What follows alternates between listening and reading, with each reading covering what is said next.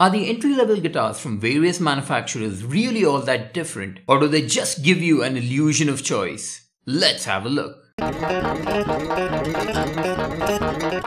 What's up guys, and welcome to TUGGtv. In today's episode we wanted to talk about a topic which we get asked quite often. We get a ton of questions from the viewers out there asking us about electric guitars from various manufacturers under the 20,000 mark. And when I say 20,000, it's 20,000 Indian rupees, not $20,000. Which guitar should I go for? Do I go for A or B or something else altogether? The fun part is when you actually go down to the specs of these guitars, well, things kind of start repeating in a pattern of sort. They have the same hardware. They share the same pickup configurations and the electronics that it actually comes with. Generally, the same woods are used on the body and neck. And if you actually think about the manufacturing process, most of them might have actually come out from the same factory. So this brings us to a very important question. Are all the guitars in this price range pretty much the same, other than how they look? But one thing to keep in mind is there are gonna be a few guitars which kind of break the norm and kind of do provide you with a very unique experience. With that, let's look into a few models in the below 20,000 rupee mark, entry range, and discuss about them. Not only that, but we're also going to talk about the advantages and the disadvantages that the different manufacturers offer in this price segment. So without wasting any more time, let's get into it.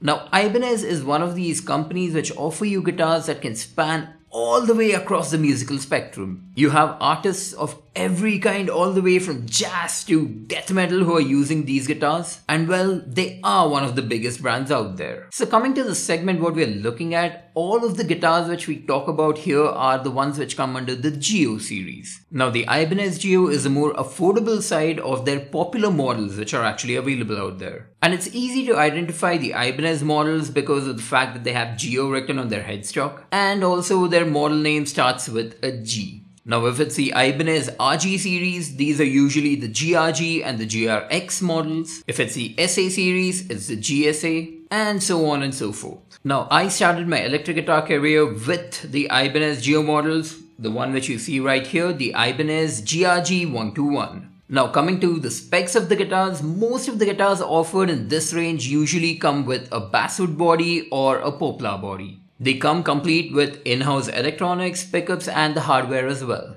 Talking about the quality of these guitars, these are really well-made instruments for the price point they're set at. And to be perfectly honest, the hardware is one of the most standout features of these offerings. Even though I've been using this guitar for a better part of the decade, the hardware still holds really good. Especially the tuners, because, well, I didn't actually face the necessity of changing them. Talking about the pickups that these guitars come with, they're not exceptionally good, but then they're good enough for anybody who's kind of starting off in their home recording phase or any live gigs out there. Even though Ibanez is actually known for having the most thinnest necks around, the Geo necks are surprisingly not all that thin. Now these necks are a bit beefy but not as thick enough as the ones that you get on the Fender or the Epiphone models. But yeah, these are really comfortable and you can play pretty much almost anything you want on them. Now these guitars make really good bass lines for your mod projects out there, and even in stock I don't think you'll actually end up with a lot of problems or complaints either. Another thing which I love about the Geo series is the fact that it comes with various pickup patterns. I've seen models which have had the HH configuration, the HSS configuration, and the HSH configuration as well. So yeah,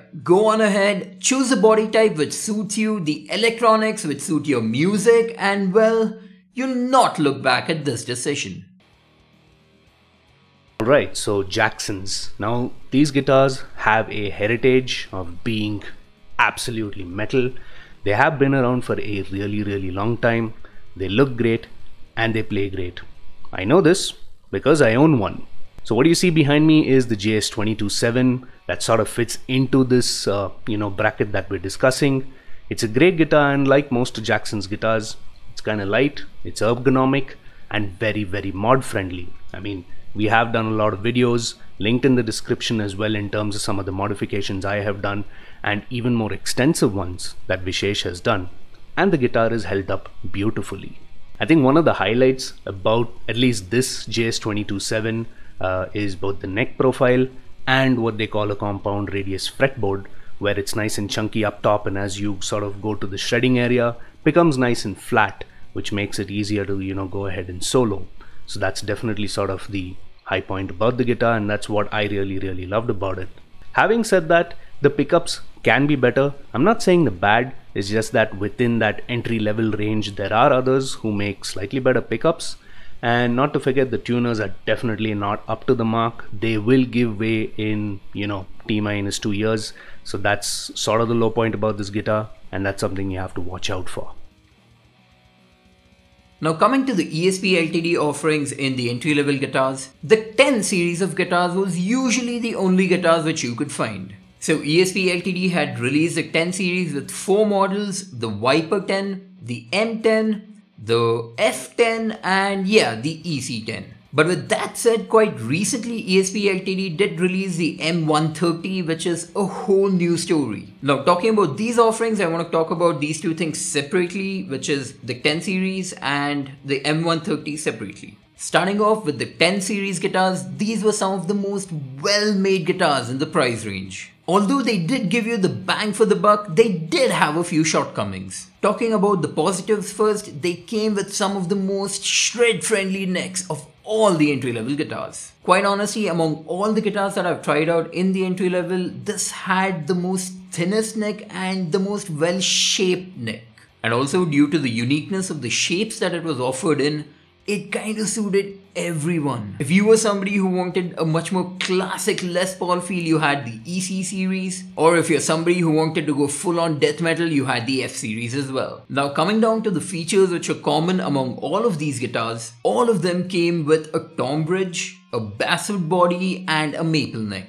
Now coming to the scale length, the M and the F offered a 25.5 inch scale, and the EC and Viper came in 24/3/4. Now coming to the shortcomings of these guitars, the pickups were actually the most weakest link. Among the various manufacturers, these were some of the more dirtier pickups. Now I'm not saying that these are bad pickups, you know, they were just slightly muddy, and especially if you're somebody who's a beginner to the electric guitar world, you wouldn't actually notice it. But once you start tweaking around with the EQ and the tone that you want, you kind of start realizing that yeah, you need something better. Now the tuners are another thing which I'd like to talk about, because these are not essentially bad tuners, but over a period of time, say like 4 to 5 years, you do kind of end up with a few tuners becoming loose or tighter, because I've had that happen to a few tuners as well. Essentially the borderline is it does not hold its tuning. Now that was everything about the 10 series of guitars, and moving to the M130, it's a mixed bag of features that it comes with. The best thing that the M130 has going for it is its amazing looks. And I think the reverse headstock kind of is the biggest attribute which adds to its looks. Now this is the only offering of the ESP LTD below the 20K series which actually gives you a HSH configuration of pickups. And that paired with a 5-way selector makes sure that you have a dynamic selection of tones to choose from. And let's not forget, this is the only guitar which actually comes with the tremolo in it. But with all of this said, I did feel that the hardware is something which is, say, subpar compared to the 10 series. And also the wood didn't actually feel all that great.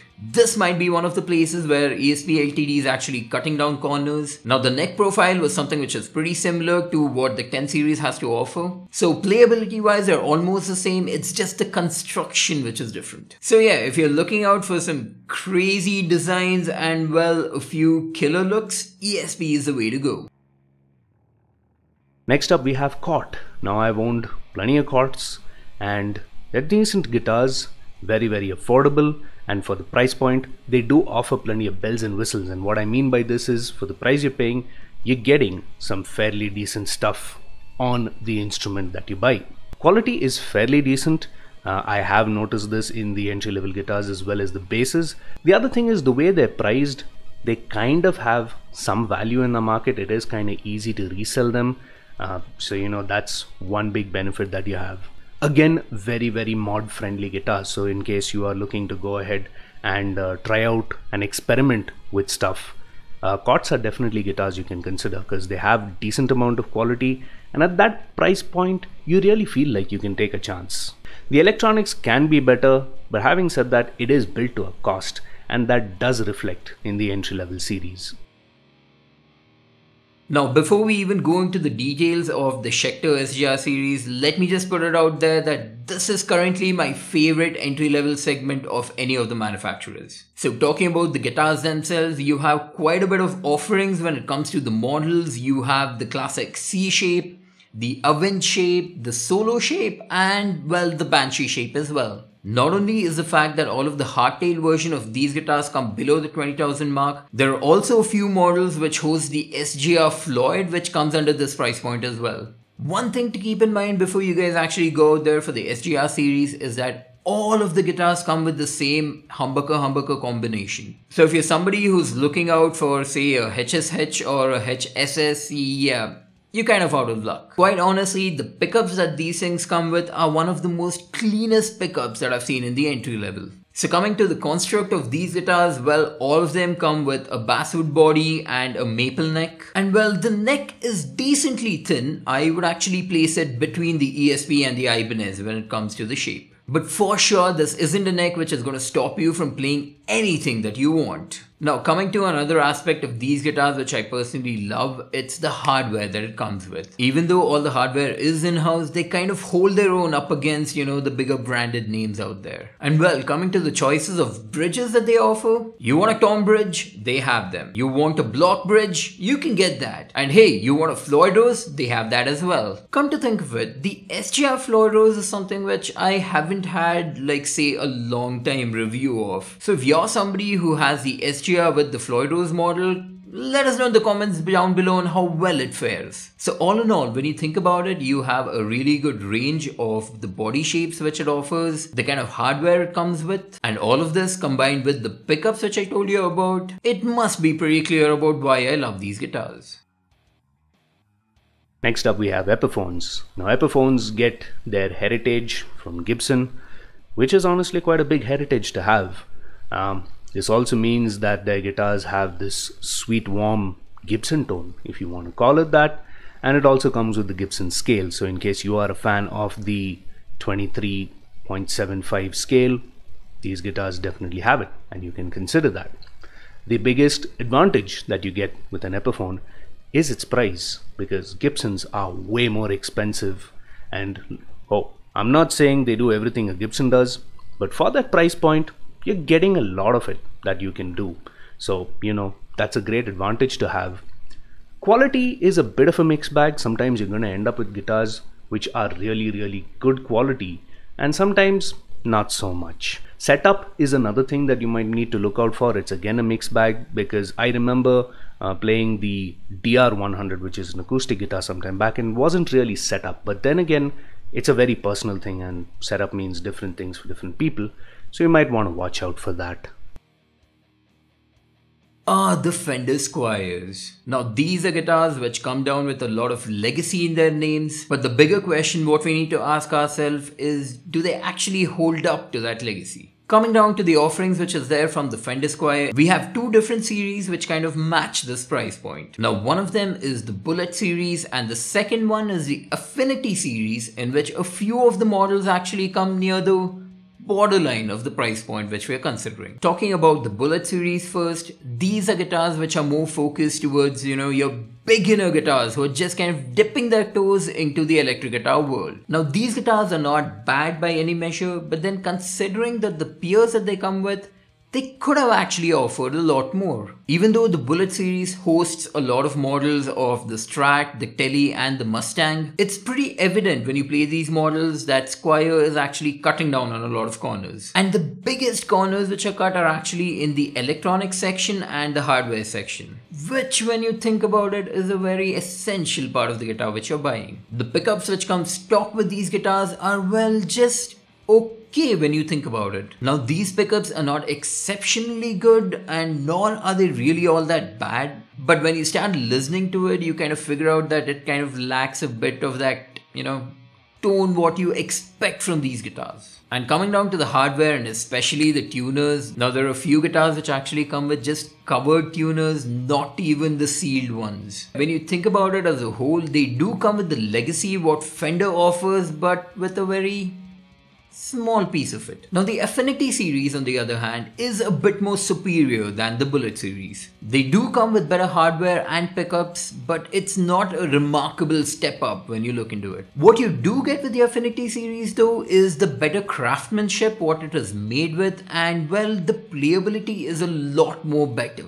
Now I know both of these are interrelated, but then they do make a lot of difference when you actually pick up the Affinity series. Now the bottom line is, even though you go for either of these series, keep in mind that the pickups and say the hardware, especially the tuners, are something that you have to think about changing as early as possible.